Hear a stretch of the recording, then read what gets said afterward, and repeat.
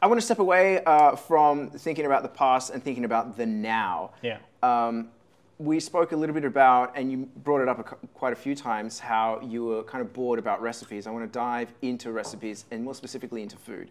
Now, I love to eat. Yes. And I think there's a lot of parallels between food and music. That's for sure. If you get bored, you can't eat pizza all the time. You can't have it for breakfast, lunch, and dinner 7 days a week for every single meal. But I think there's some value in sort of keeping things fresh musically, but also in food. Yeah. As I understand it, you've got a love for food as well. Yes. I've got a love for food since I was a kid, actually. I used to cook with my mom sometimes, and that kind of stuff. Yeah. Aww. And it was a very un-Dutch thing to do, I think, even at that point. I mean, you have a lot of eating cultures and dinner cultures, let's say Italy, for example, which is very normal to just, get with your parents and make food and cook pasta and that kind of stuff. But in the Netherlands, that's how we grew up. Exactly. So, yeah. I mean, it's a way different culture in the Netherlands. It's nothing like that. I mean, your mom cooks a dinner and your dad comes home from work and you all sit together and eat the dinner. And that's pretty much how it goes. And you have most of the time back then, at least, quite boring dinners. But yeah, exactly. Well, it's not boring. It's nothing boring about that. But if you eat it too much, it gets boring very quickly because it's not very exciting food in a way. Sure.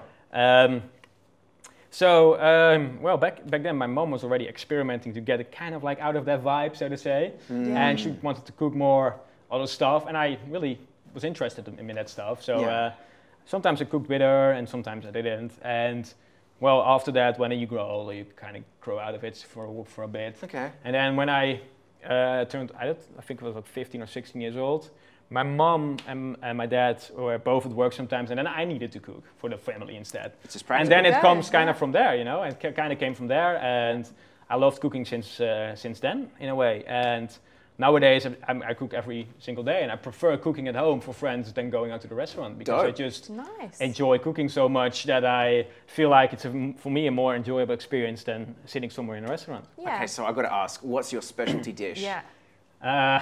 What's my specialty dish? Like, what's the one that you want to impress your friends with? Well, I really like to do a good classic bolognese, like a really like a ragu bolognese. The real stuff, like the classic.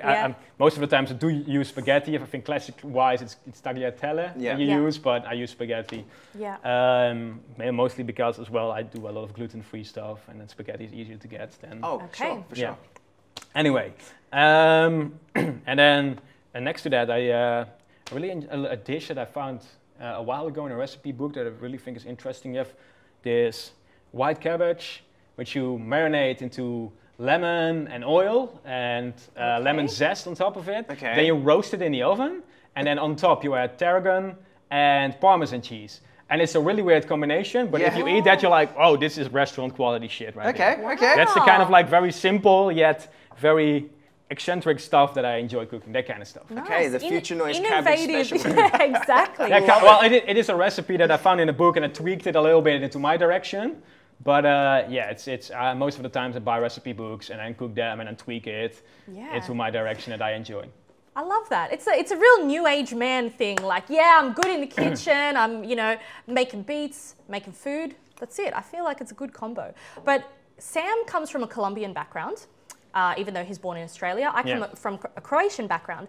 And one thing that's very common in that is onion and garlic in our cooking. It is the be-all, the end-all. Yeah, the foundation of the flavor. If the recipe says 1 garlic, we put 10 garlic. Yeah. But I understand that you are allergic. Is that right? No, I'm not allergic in the way that I really can't stomach it. Okay. I'm not eating it because of the diet that I have to follow for my inflammatory bowels. That's why I don't eat any garlic and onion. And in a way, it's nice that I enjoy cooking, because I can just simply remove it and try to figure out a way to use different ingredients to substitute for it. Yeah. Because you can substitute onion in a lot of soups and stuff. I use in a lot by just adding some carrot.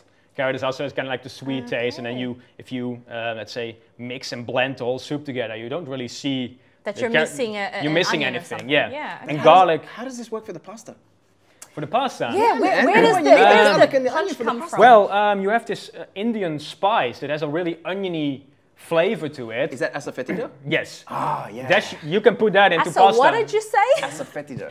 And let him explain it. Yeah, go. Yeah, explain. well, okay, that has a really oniony, leaky kind of flavor to it. Wow. I've can- never even heard of it, to be honest. And you can add that to pasta sauces, and you get the onion flavor in it. Still not the same as garlic, obviously. And missing garlic is a big thing for me. Sometimes I use garlic oil because apparently the stuff that I don't can stomach well is filtered out by using oil. Just to let the aroma come from the oil instead of the garlic itself. Yeah. But apart from that, yeah, I'm missing out on the garlic, and that's kind of like a hard thing since I'm following this diet. But it works for me, so it's kind of livable. Yeah. You're upcoming as a guest on Cooking with Shefa. Can you spoil a little bit of the menu? What's coming? What's Phuture Noize bringing to Cooking with Shefa? Well, Sefa is actually cooking the ragu bolognese. Oh, really? So he's cooking your recipe? No, he's not cooking my recipe because okay. I would do it with red wine, and he's doing it with white wine. And he's using different cuts of meat, while I would normally just use beef. Alright. But I think the classic one is with beef and pancetta. Okay. Yep. And he's using beef, pancetta, and more. I think lamb or something, like different cuts combined. Okay. Yeah. And it was really tasty. Like, It kind of, he did it real classic way, just using tomato paste. Well, I sometimes like to add a tomato or two to it, just for some extra flavor, but it's the Sicily way, not the classic. The classic way way that we kind of know. But if you had to rate, your pasta versus Shefa's pasta. I think we're kind of level. Sefa's good, you know. Oh, okay. I mean, Sefa's a good cook, and we enjoy cooking. We cook together as well, and he enjoys it. I'm giving him tips. He's giving me tips. There you go. I mean, Nice. it's good stuff. Food and music, it binds us all. Exactly. it, Yeah. that's it. Sometimes when Sefa's sending me a message and he's just like showing me this, like, look at the garlic that I bought. He's got this amazing looking Excellent. garlic Don't bulb, eat and it. I'm like, oh man, if I'm gonna eat it, I'm gonna die. Yes. Q Dance Network.